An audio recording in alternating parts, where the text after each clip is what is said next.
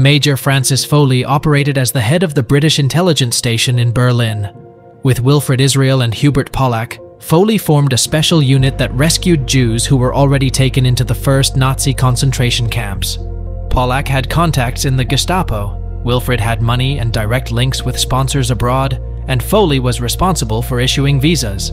People came to Israel pleading for his help. He gave the necessary funds to Pollack. Pollack obtained the documents, and Foley granted visas to those who Israel and Pollack told him were honest people whose names had been blackened by the Gestapo. Pollack and Israel kept Foley informed of any agents planted by the Gestapo among the visa applicants. Despite having no diplomatic immunity and being liable to arrest at any time, he went further, going into internment camps to get Jews out, hiding them in his home, and helping them get forged passports. It was estimated that he saved tens of thousands of people from the Holocaust.